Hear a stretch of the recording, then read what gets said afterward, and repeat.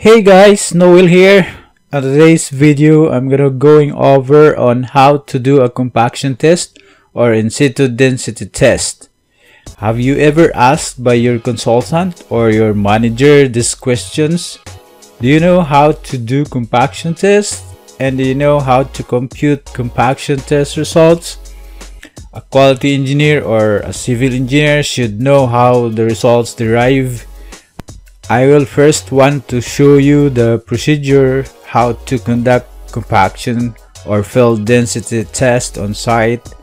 By the way, the consultant representative or the quality engineer shall select the area to be tested and shall mark on the drawing. But before we go on, if you're new here, please consider subscribing so that you won't miss our interesting videos like this. There are many ways to determine the compaction of soil, but here I used sand replacement method, which we are using on our site. And before blinding works, you have to make sure that the inspection request is submitted to the consultant and compaction test report is passed.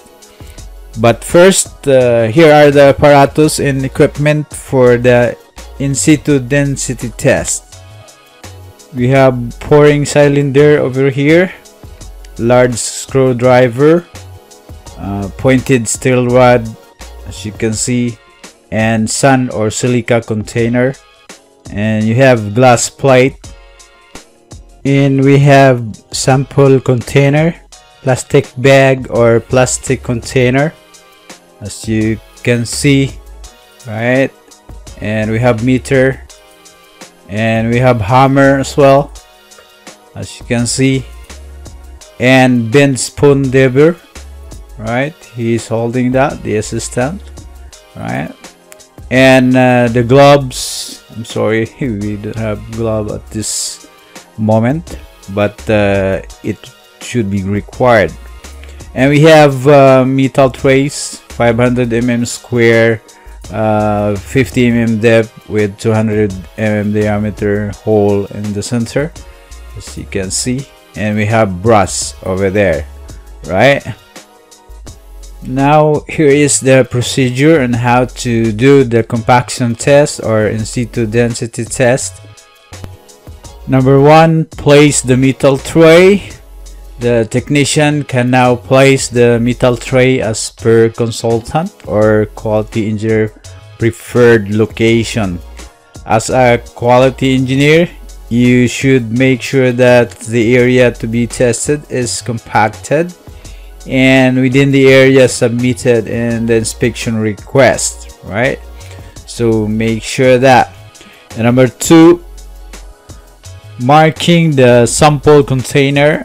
As a QC engineer, you should see to it that the sample container is marked by a technician or its location and other related markings. Just make sure all the marks are correct. Alright, ensure that. Number three, digging the soil.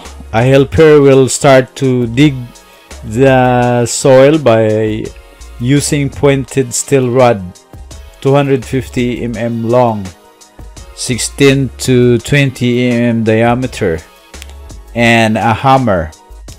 The head of the rod shall be striken at slow speed and at conditional pressure. Use gloves for hand protection to prevent hand injury. So ensure that on the part of safety. Alright. Number four, putting the loose soil in the sample container. The dug loose soil shall be placed in the sample container. Make sure there are no any pieces of soil shall be wasted, otherwise it will affect the results of compaction. Number five, measuring the depth of hole. While the digging progresses, monitor the depth of hole by measuring a ruler. Make sure that the depth is 200 mm or 150 mm depending on the requirement of the specification. So you have to make sure that is very critical. If the depth is not yet achieved, continue digging until it reaches the desired or required depth. Number 6, pouring silica in the hole. Once the hole is properly shaped to the diameter of 200 mm, just the same diameter that of the hole of the metal tray, and the depth has width, place the pouring cylinder onto the metal tray. Pour the silica inside the pouring cylinder. Make sure no one will hold or touch the pouring cylinder, that may cause vibration. Number 7, taking the silica from the hole. The hole once filled with silica, and when the hole has fully filled, remove the silica and place it to extra container. It may use again for the next set of compactions. Here's now the formulas to compute the compaction test or in situ density test. Determine the bulk density of sand. Rho S equal MS over V, where MS equal M1 minus M2 minus M3. Rho S means bulk density of sand. MS mass of sand to fill the container. V stands for volume of container.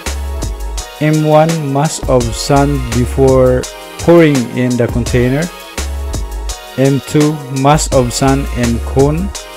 M3 mass of sand after pouring the container. Determine the bulk density of soil.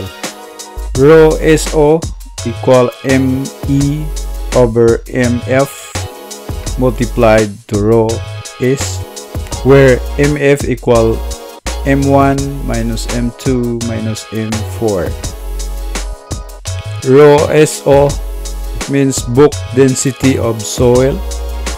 ME mass of soil excavated. MF mass of sand required to fill the hole, and M1 mass of sand before pouring into the hole.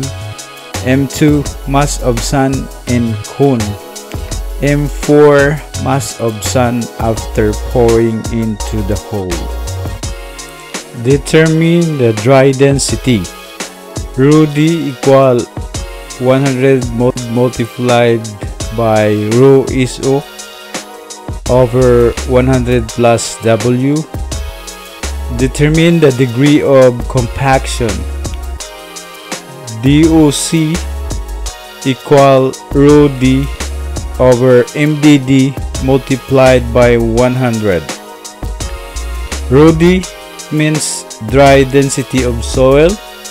Rho SO, it means bulk density of soil. W means moisture content, and MDD maximum dry density, and DOC degree of compaction. That is it to it.